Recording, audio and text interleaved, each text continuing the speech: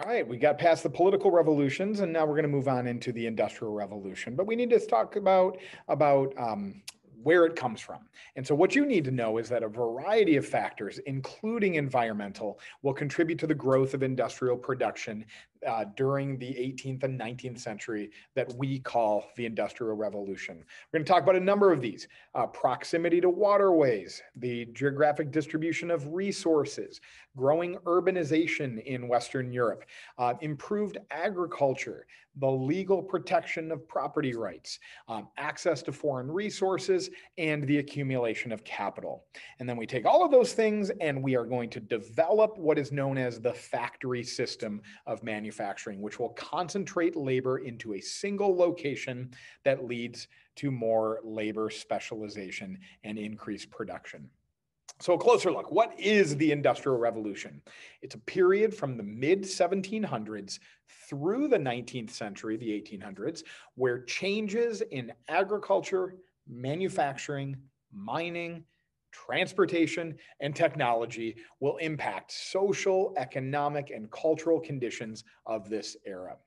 It originates in the United Kingdom and from there is going to spread to other countries in Western Europe, across the Atlantic to North America, the United States, eventually Japan, and later the rest of the world.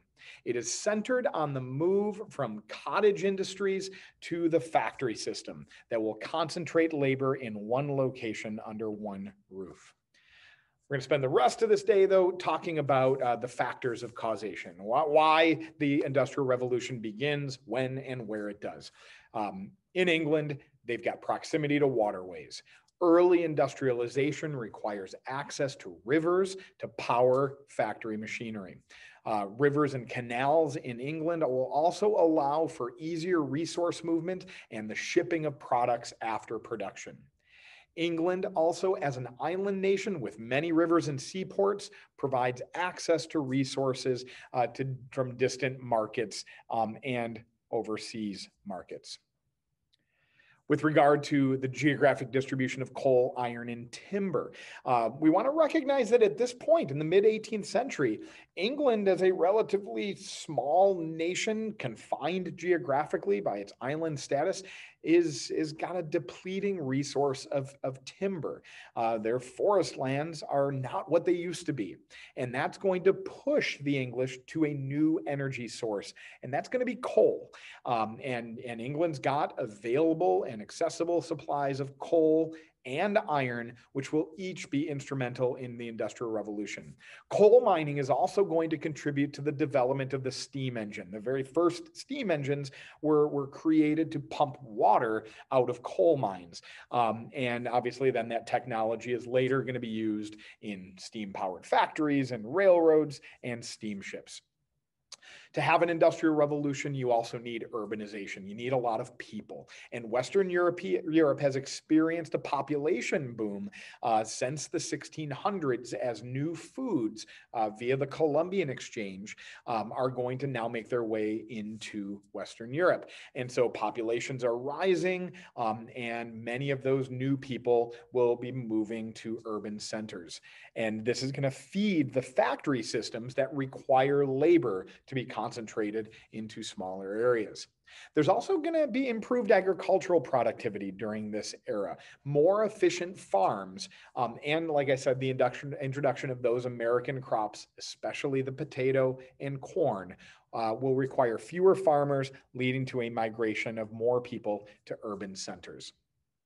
England also offers legal protection of property and contracts.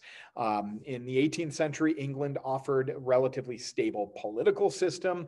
There wasn't a fear of a toppling of the government or the legal system, and legal protections for private property, patents. If you invent something, you can benefit from it, and contracts that would protect entrepreneurs and their business prospects, which just serves to encourage more of that activity.